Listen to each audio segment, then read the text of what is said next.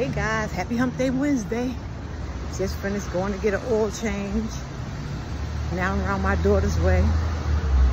But I gotta go to McDonald's first, give me some breakfast. This is my gear for the day.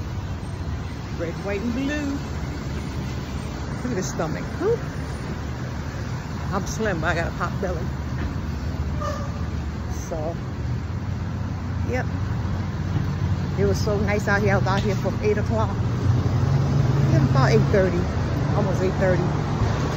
And it was so freaking nice out here. I want to go to the shoe shop first. Because I got, you know, you have those pair of shoes that you just ain't ready, well, they sandals.